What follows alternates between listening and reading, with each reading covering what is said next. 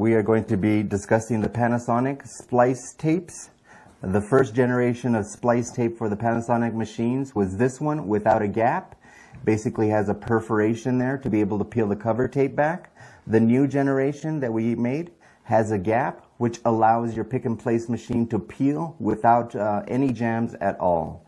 And that's the reason we designed this new one, to prevent jams.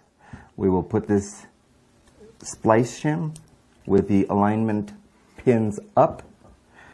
We will put the pieces to be spliced in the carrier tape. You have a hold down unit to be able to hold the carrier tape down and have one hand free all the time. You have the other pieces will go in right there.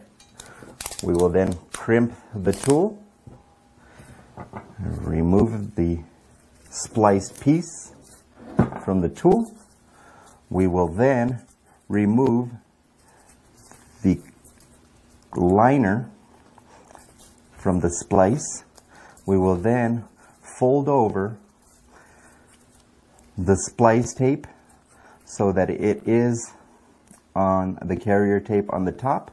You will see that there is two rails of tape, one on the sprocket drive holes and one on the component holes. We then will peel the clear plastic piece off, which then will leave you a splice both on the top and on the bottom.